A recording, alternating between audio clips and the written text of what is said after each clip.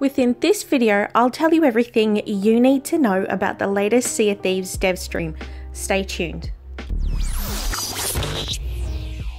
The host this week was John McFarlane, Head of Video and Creator Engagement, joined by Joe Nate, Executive Producer. The guest this week was Jake_the_Viking, a streamer on Twitch and a YouTube content creator. A total of 9 Obsidian gift sets were given away, and the theme of this stream was to just run amok. The water in-game was based on Xbox Rivals, and then lots of customization was added to it. Joe had a little trouble explaining to it, but also added that the sky and clouds are 3D objects, as well as a weather system has been added to game. It is not just a random skybox. Joe was asked from a producer's point of view what was most difficult when it came to producing Sea of Thieves.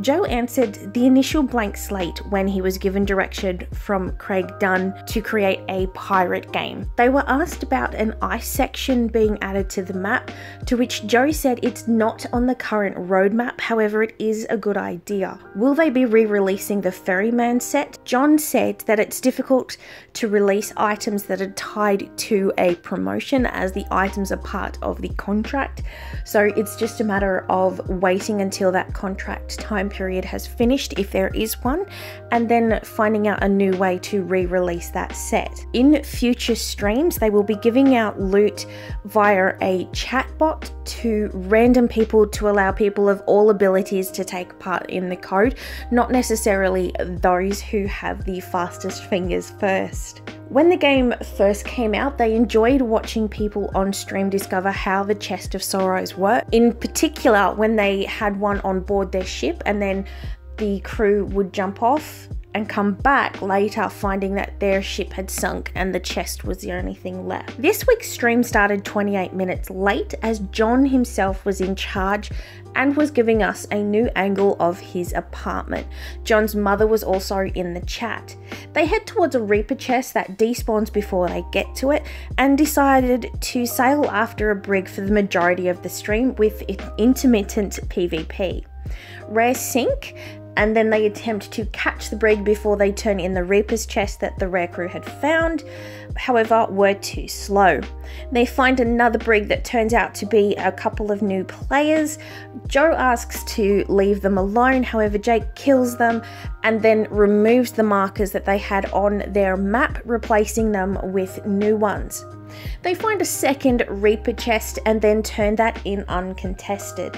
In total, while having the Reaper's emissary flag up, 1 brig was sunk, 16 pirates were killed, Rare sunk once, John sunk a skelly sloop solo, try saying that fast, and turned in 1 Reaper's chest. While it doesn't sound like much happened throughout the stream, as they were pretty much just chasing after this one particular brig for the bulk of it, it was still really entertaining with those random bits of PvP that occurred within. The chase itself was really good. They went through the fog and Armada. It was just a lot of fun watching the devs get involved in the game as it's meant to be, and Jake the Viking was really entertaining as well. So if you do have some time to spare, I do recommend watching it. If you want to watch all the fun and interesting bits that happened throughout the stream, remember to check out my channel, because I do also do a highlights video that involves chopping up the dev stream into a smaller, easier to watch version for you. However, that's all for this video. Give it a thumbs up if you enjoyed the Aussie accent.